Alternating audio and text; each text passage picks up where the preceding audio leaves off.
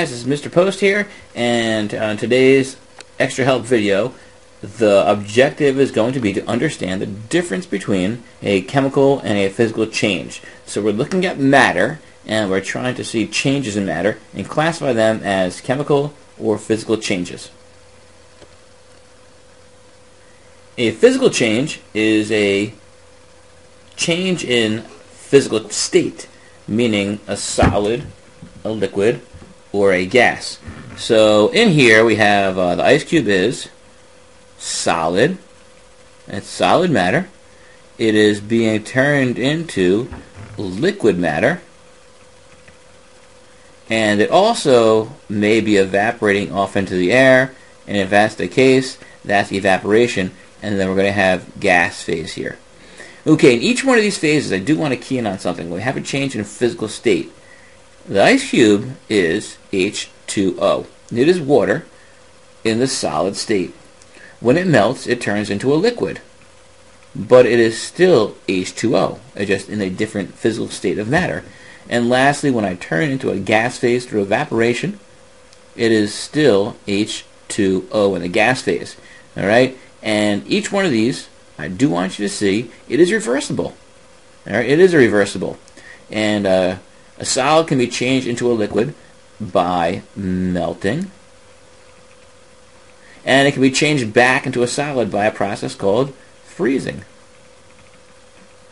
And a liquid can undergo evaporation.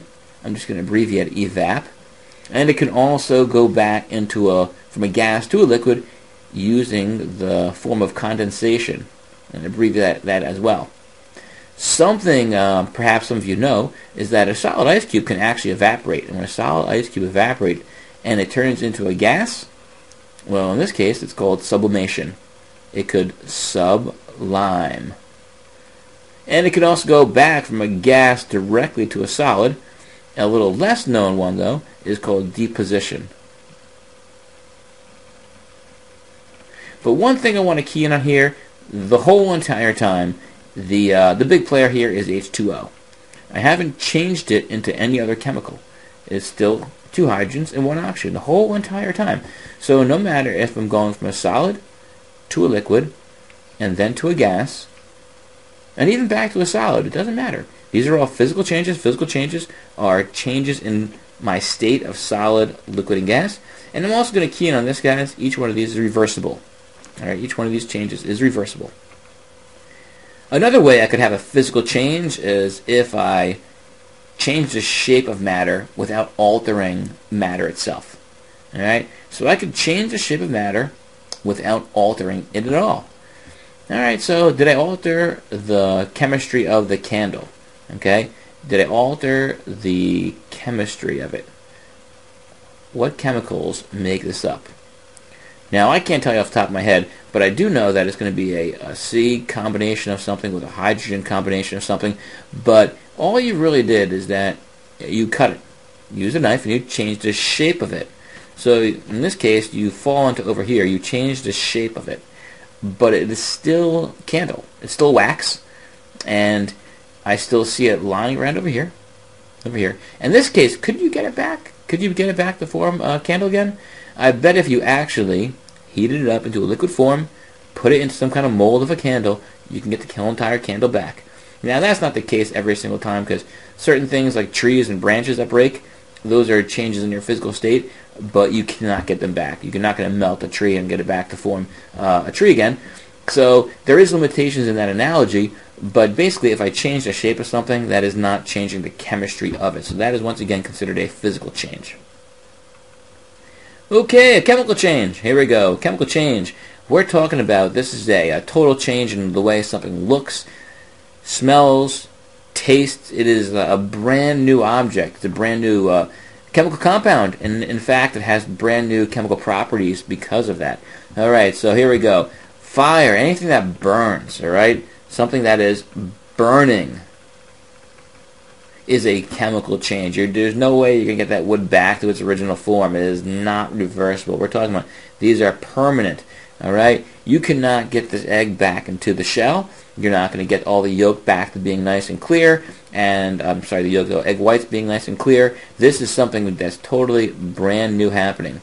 You're going to notice that heat was involved. Heat is given off in this case. Often you're going to find that heat is given off or heat is taken in. All right, so something that burns, something that is in the process of sorry for those lines, they're decomposing. All right, you'll notice when I said chemical properties in the past, I said something could decompose, maybe something could burn. In this case, something is reacting. It is in the process of it happening. All right, these are chemical changes. Let's see. Can we think of any more? Total one-way reactions. I think of a great one here. Happens all the time. Digestion.